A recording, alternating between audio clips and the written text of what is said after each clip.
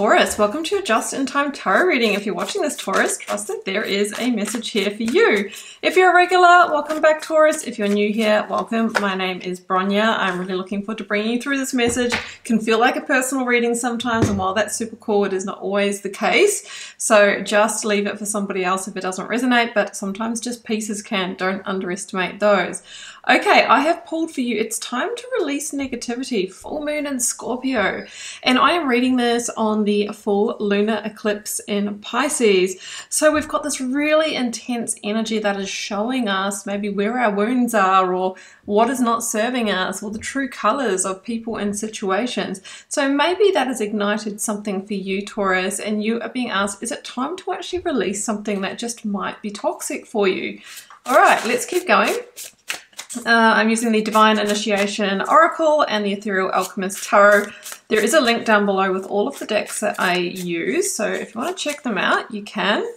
I have got self-reverence. Yeah, it really feels like it is time to come back to the authority of self, to put yourself first, to do what is right for you, which feels like an act of self-love. So what I'm feeling is that you're in a situation that has taken a toll, on your self-reverence, right? Maybe, it's a toxic employer or partner or something here that's just not in alignment.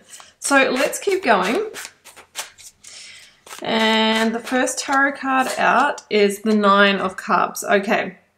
This is actually the card of hopes, dreams, and wishes, but the word that was coming through when I was pulling the self-reverence card was gaslighting, and I'm just wondering if you're in a situation, like I said, it could be a relationship, it could be an employment situation, being a general collective, where somebody might have been promising the world or promising you your dream, making big claims here, right? But what we need to come down to is what is the actual evidence, what has actually showed up. And what might just be, hollow words or false promises. Yeah, the Star in reverse for me feels like somebody, really appeared to be a destiny point, or this maybe role appeared to be, your destiny point. And in some ways it is, because it's taught you some fundamental lessons here. But the Star talks about realigning to your best and highest path. It is the energy that follows on from the Tower, and I feel that you're going through a little bit of a shake-up here to really indicate, is the foundation firm enough in this situation to keep building? All right, so let's keep going. Yeah, I know I was wanting to get going because I knew that these energies here were definitely like under the influence of like a Tower or a Ten of Swords, and I've pulled the Seven of Swords. So that fits with what we're feeling here, that there is deception around like a toxic positivity, or somebody who's making false promises, promising the world but not delivering, dangling the carrot, that kind of energy, right? And I think that you are beginning to see the truth of that, and maybe, today or in the days around this reading with the eclipse energy, the masks are off, or you're finally seeing things for what they really are. Actually, there hasn't been any results show up. Actually, I'm feeling kind of deceived here. Actually, I think you're undermining me, right? So the Seven of Swords can be a deception energy. Somebody who is wearing a false mask here in this situation. Yeah, and Nine of Pentacles on the other side of that is you, Taurus, stepping up in full empowerment. On the other side of this situation is where you actually reach your full magnetic vitality energy, and also your success lies on the other side of this. And I think that the decision that you need to make here, Taurus, is can you stay within this environment and achieve the goals, dreams, and wishes that you're hoping for, right? Because I've got the earthly representation of the Nine of Pentacles. Generally for me, it would be a like self-sufficient, independent, going your own way energy. And I think that you, like I said, your energy, your vitality, your health, your abundance is going to improve once you are beyond the Seven of Swords. The Knight of Cups is here, and I think there's a new opportunity coming in one that has a purity about it, one that you can trust. The Knight of Cups comes in and brings us the Ace of Cups, an emotional new beginning that fills our cup. It is the Pisces energy for me, being on this Pisces lunar eclipse. So when the Knight of Cups comes in for me, it is new energy. It's generally not a continuation of the same. So if you are wanting a change and wanting a shift, this is the time to look, because this Knight of Cups can come in, and I'm a big believer that what we are seeking is seeking us, and we need to create the pathways.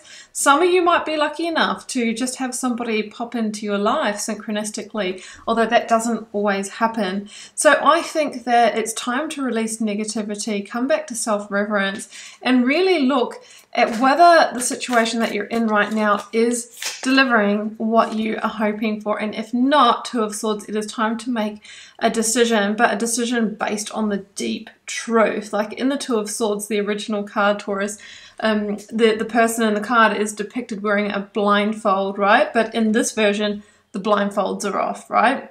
So you are seeing, and there is a little bit of a disappointment here. You know, there is a little bit of, I just, you know, really wish it wasn't like this, but we have to accept, right? And once we come to this position of awareness, we can make a better decision, right? So that's what I'm feeling, yeah. And I'm going to leave it on the Eight of Cups, because you know what that is? That is leaving behind the situation that has the fundamental flaws in it to actually really get to the Nine of Cups, right? The 8 leads us to the 9, but it's through the journey of leaving behind what is falling short, you know, what is not delivering. And we need to look at the tangible outcomes, the tangible actions of who we are dealing with, rather than the hot air and the fluff and the words, etc. So the Eight of Cups is a moving on energy, and we know who has the missing cup that takes the 8 plus 1 to the 9, and that is the Knight of Cups. So I think there's an incredible new opportunity here to really get to your hope, dreams, and wishes.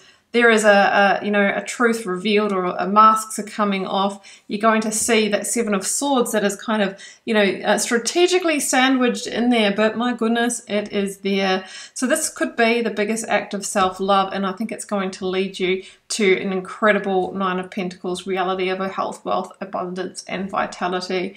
So I'm going to leave it there, Taurus. I hope you enjoyed this reading. If you'd like a personal reading to follow this up, please do follow the first link down below to my website. I will also link you to my Instagram, TikTok, and other social media accounts. I'm very active and interactive on all of those with different daily content. There's also my free Learn Tarot Quick Guide linked below and on screen. If you're on YouTube, you are watching a preview of the Initiation, which is my signature tarot course where I teach a full foundation in tarot and my professional reading process. It has been designed by award-winning designers, and I really do provide a structure for you to be able to really deliver readings that resonate every time. So do feel free to check that out. I'm leaving you with this, sending love and magic. Bye for now.